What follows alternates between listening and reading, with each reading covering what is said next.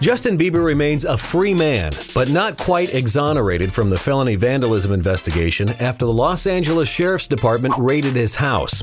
And his friend Lil Za has reportedly been arrested for felony cocaine possession because it was in plain sight during the investigation.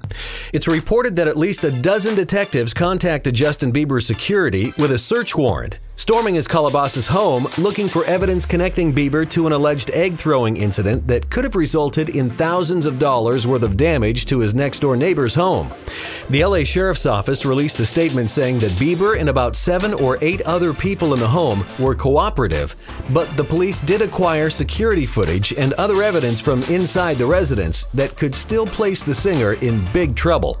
The investigation continues, but Bieber's alleged egg throwing did extensive damage to the exterior of his neighbor's home, destroying paint, imported wood, and other expensive exterior components of the houses of this quality.